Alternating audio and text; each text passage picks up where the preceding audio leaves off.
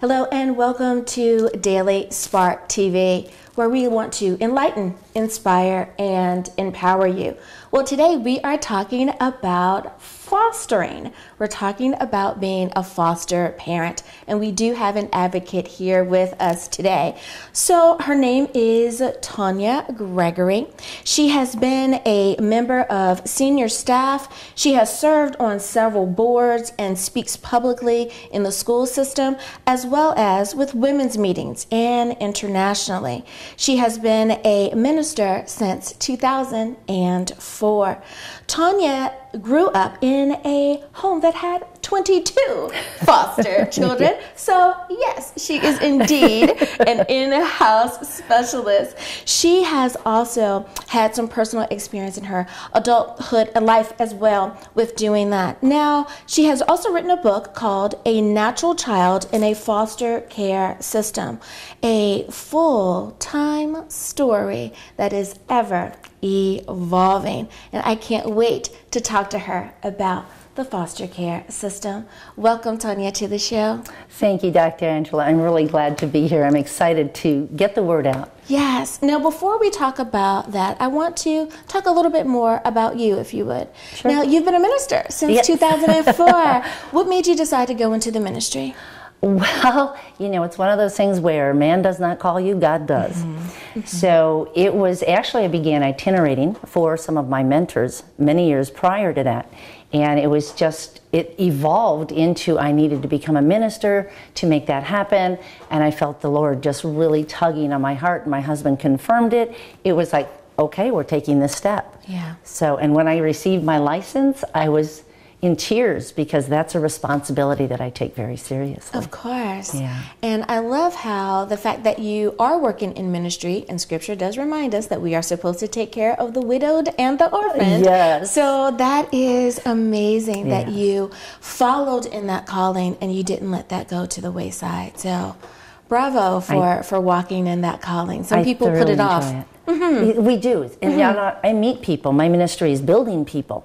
And I meet people that have the calling, and they'll even say, well, you know I'm supposed to do this, but it's like, okay, so what's holding you back? Are you praying and asking God is now the timing, and it's Him holding you back because it's not the timing? Or have you just set it by the wayside and you're not pursuing what God's called you to do? Right. And so it's wonderful, and every situation is different. And so it's exciting to see them recognize their own calling and the gift within them, because everybody has a gift within them. And not all of us have walked out in it. And it's the same with caring with foster children. Some people are truly gifted to care for children, to advocate for children, to be in those positions, to do something in there.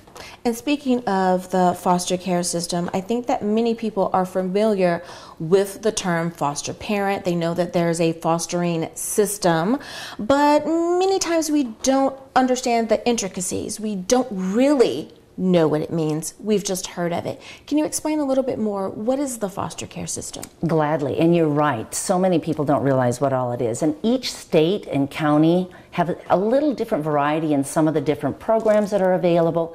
So I encourage people, check the state you're in and the county for the details of it. But the first place that a person is communicating an issue or a problem that they see in a family that perhaps is a neighbor or a child they care for if they're a teacher, they call either the police or CPS, Child Protective Services, which can be called DCS, and many different names depending. And then DCS, or that Child Protective Service, comes in, they talk to the child, they look at the situation, determine if removing the children, whichever it is necessary. If it is, then they're taken and put into the placement agency's care. And they are the ones that place them into homes for emergency care, full-time care, and whatever is needed at that time. Now, there used to be a time where if you wanted to be a foster care parent, you could not be 1, 2, 3. You could not be a single parent. You could not be a woman, so on and so forth. Right. You see where I'm going with that? Right. Are those rules still in effect? Are we still dealing with that, or has it opened up and kind of loosened a little? That's a really good question, because a lot of people wonder that, and it really has opened up. The thing that they look for, especially with a single person situation, whether male or female, is what is your support system? It is vital to have that support, and I honestly believe that that's why it took so long to go from only couples to opening that door, because if the child is sick and both people work, somebody still has to care for the child. Well, if you're a single parent, that's an even bigger challenge. Now we have, I've actually just talked to a friend of mine that's a social worker, and they have single men that are foster parents, but they have a good support system. One gentleman, the young man that is his foster child, his secretary is the support. Wow. So, I mean, that was a surprise to me. That was a unique one. Support system, people do go through the background checks and everything also, but they really do open that fully to be able to put the children into homes that are just safe and healthy with support. Of course. That is just so wonderful that you have decided that this is going to be one of the ways in which you are going to work in your calling. I think that that's wonderful. Now, we do need to take a break, but when we get back, I want to ask you, how did you decide that this was something that you wanted to do? We'll be right back.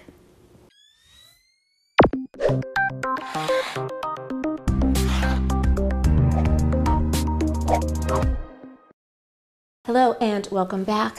So, Tawnya, I wanted to ask you, how did you decide that this is what you wanted to do? How did you get involved in fostering? Well, as you mentioned at the beginning, I grew up with foster children going through my home, so it's always been in my life. There's really not a moment where I didn't know about foster children since the age of 4, when my parents sat me down and said, you know, all of us down and said, we want to do this, what do you kids think? Right. Which is a vital thing and very important and very appreciated. But as the time went on, I wanted to write a book. I really felt like God was saying, write a book. And of course, the first book and the first thoughts I was going to write was not what God was wanting. So as He worked in me over the years, and then this book, my book was made and published, it became the catapult that has brought me into, oh, I get it. Helping healthy foster care homes, advocating, letting people know there is something that you can do to help in the foster care system. And it doesn't take long-term commitment. And that has just really ignited the desire to get the word out. Now, how did your own children feel about their home becoming a foster home? Well, we didn't actually take foster children in. So, because in there again, the dynamics of your home make a huge impact. My husband traveled a great deal, and I homeschooled my children, and we moved from state to state. I see. Not really conducive dynamics to bring children in.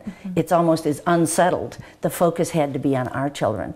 However, we have taken in relatives, the young nieces, we've had young adults, his brother on my husband's brother. We've also had other adults that God laid on our heart to live with us. So we've had people living in our home all along, but we haven't had them through the foster care system. I got ya. So, yeah.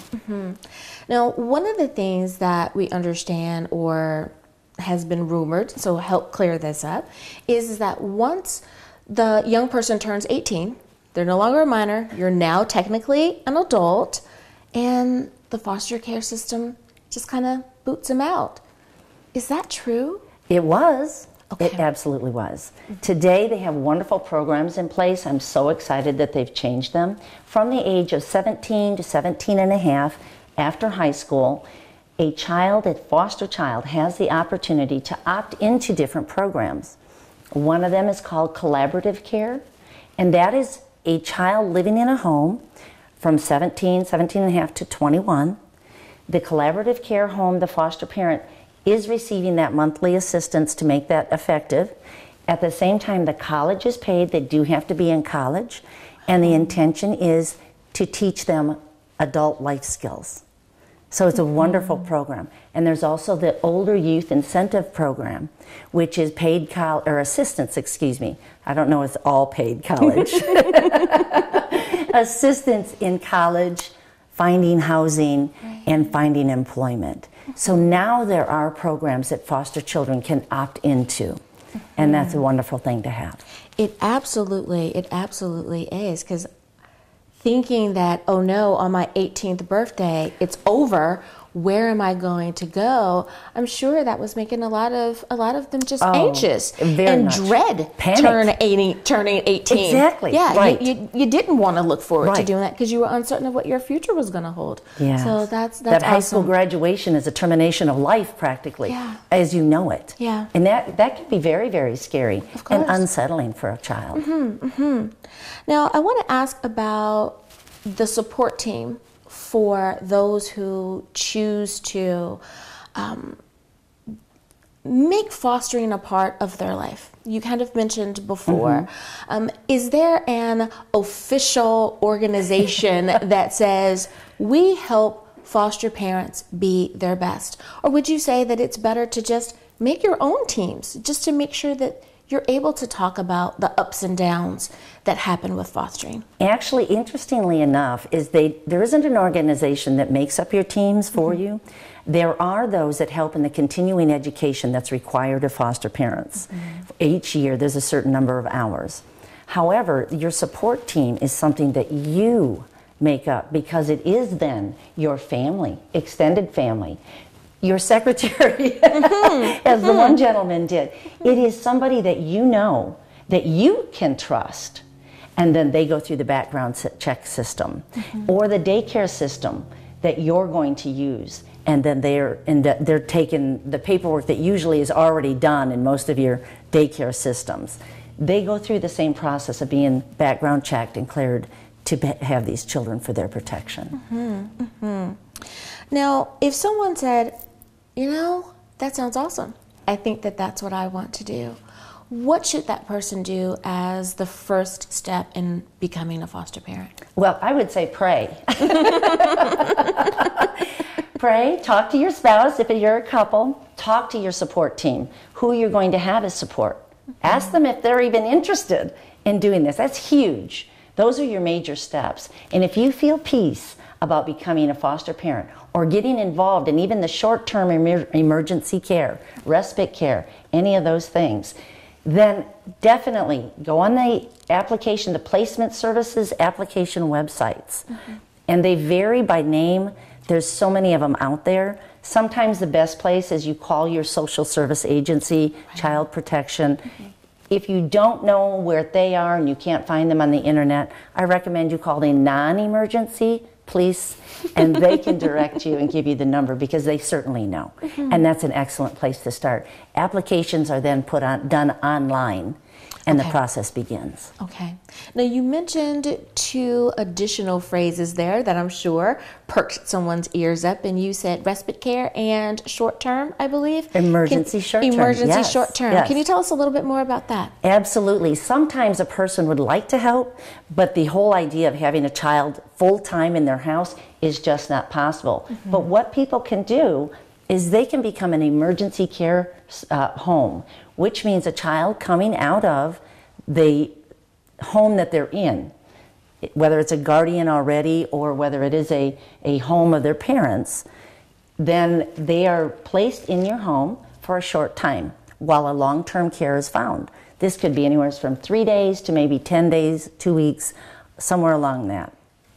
The other is respite care. Now, respite care is literally giving the current foster parents a little bit of a vacation so they can regroup with their natural children if they're in the home, or say something comes up in the extended family and they need to go address that. They know that the child is safe. They schedule it with the respite care people. It's a weekend, it's a week. kind of like having a little camp in your house. It can be fun, and we encourage respite care. Make it fun. Make it VBS or something, you know. But it can be a very good experience. Of course. And a very needed for the current foster families. So those are some of the short-term, smaller commitment time frames that people can do. I love it. Well, Tawnya Gregory, thank you so much for being on the show with me today. I think that it has just been eye-opening for so many people. You are giving such great information, but we need to go to break. Okay. We'll be back after this.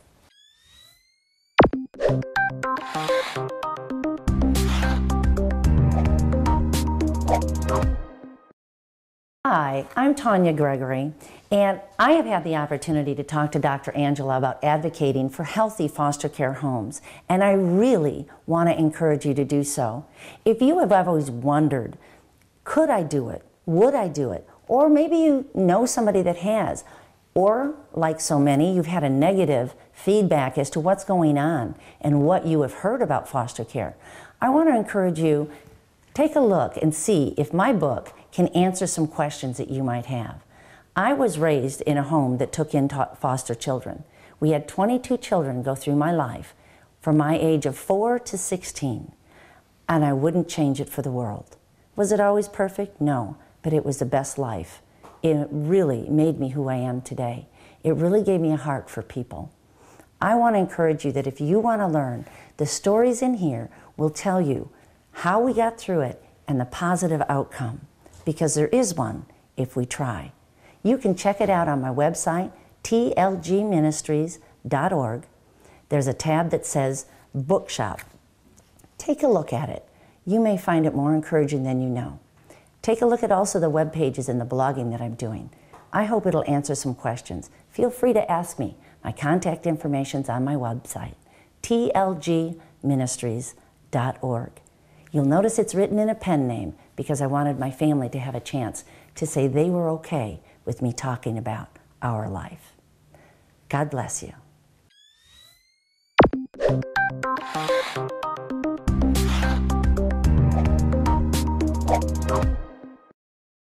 Welcome back. Tawnya, now, if I understand correctly, there's something called CASA? Could you explain a little bit more about that? CASA is a national program that's run through the court systems. It's actually separate from the court system, but used in the court system. You also may hear of it as guardian ad litem. And what that is you're a voice for the child. So you never take the child into your home or the children. They are abuse and neglect situations. What you do is you're appointed by the judge after you've gone through training for a child, and typically until the case of the child is closed, you are their voice. You have this training, you talk with the child, you also talk with your caseworkers. The opportunity that you have is to put this information together and help the judge hear from the child whether they think it's a safe situation to return home or not. And that is something that judges really appreciate, because it's somebody that's not every day involved with the child, which would be the foster parent. It's not the caseworker that has so much on their plate, but you're also adding that personal conversation with the child. Very, very vital piece and very needed, and they are shorthanded right now. So the child would be able to have conversation with that person the same way that they are with their foster care parent or with their caseworker. Right, and even a more knowing, it's something about that child knowing that this person is for me. Absolutely. They're for me only. They're my support. And who doesn't feel better talking to somebody that you know is on your side? Absolutely. And that's what a CASA, a guardian ad litem, does. Like you said, having that reassurance, and especially if you've come from a situation where you felt that no one wanted to hear your voice, no one was on your side, and now you have someone who's willing to speak for you. That's awesome. It's amazing. That's awesome. It really makes a difference. I love that. And I don't think that people are as aware about that particular part of the program. You're right, they're not. So many people that I've mentioned, have you ever heard of CASA? And they're like, what? You know, they may have heard of guardian ad litem. And they're like, oh yeah, but aren't they lawyers? No. Right. They really aren't. They're loving people that want to help children, which is kind of an amazing thing, because when I first thought about it, I thought it was a paid lawyer, and it is not. And I think most people do. I Not think so. realizing that that is the way that they could actually help and be that advocate. Exactly. I love it. It's CASA. Search it on the internet. You'll find out how to get in touch with people. Talk to them. They will talk to you, give you the understanding in depth as to what it is. And if it's for you, you will be very glad you did. Now, I want to talk a little bit about training. You did mention that, thank goodness, there are the background checks that are done to make sure that our children are going to be okay in the care of the adults that are assisting them. But when it comes to training, you can have a really great heart and still not know what you're doing. Yes. So what is the training like? It really varies. There's probably more than what I am even aware of. But when we were doing a program at our church, we were talking with DCS, as it was called then, and they have programs where foster parents come in, and it's usually done in a volunteer setting. So a group of people volunteer to host it. And then they have a speaker that speaks about child-related things, parenting-related things, health things. They have books that they read, that they do a report on, that then is turned in. And this is the things that maintain their license, just like so many of your other careers. You have to have a certain amount every year. And it's not a large amount. I want to say it was either 9 to 12 hours. Okay. And they give you how those calculate out, how many hours a book calculates for. And you put that together in your time. Maybe you get together once in a while. When they do the get-togethers and they have a motivational speaker or someone that's helping to understand things, the adults also have a chance to talk to one another. Right. It's a support system. And the kids are typically having a good old time someplace else, being shared the idea that you're important too. Right. You're not a castaway. We care. Somebody cares for you. And that, of course, is helpful too. That is awesome. Now, with that being said, someone may say, well, I'm not officially in the program yet, but there's an expo, there's a conference coming up within the next month before my paperwork goes through. Should they go on and be proactive and just attend? You know, I would say that question is best answered to the county or the placement agency they're working with, because every area has a little bit of difference. Yeah. So I would say ask the agent that you're working with. That would be your contact's best place to get an answer. Smart advice. Smart advice. Do what's required for your city or for your county. Right. I love that. Now, I don't want to necessarily put you on the spot, but I'm going to ask for nuggets of wisdom. Okay. There may be someone who says, yes, I really, really want to be involved, and I want to know more, not just about the fostering, but about all of the programs that are available. Do you have 2 or 3 tips that you can share with someone? What should they do? Well, I would say first contact a placement agency. You know, they can answer the questions far better than anybody, because as the laws and the programs develop and change, they're the ones that are in touch with all that information. So my encouragement to you would be, go check with who's in your area. Find out what is available. They typically know of all the different programs that are available for the foster care families. Another place would be if there's a foster family that you know of, or that your kids know of in school. Talk to them and say, can I help? Can I talk to you about what it's about? Right. What do you think of being a foster care parent? That's always good, because it's firsthand information. I love it. Like I said earlier, great information. I'm so glad you were on the show. Thank you, Tawnya Gregory. I'm glad I was here. Thank you for having me, Dr. Angela. Thank you. Now, I hope that you have enjoyed the show as well. I know that I have learned a great deal. Be inspired, be encouraged, be empowered. See you next time.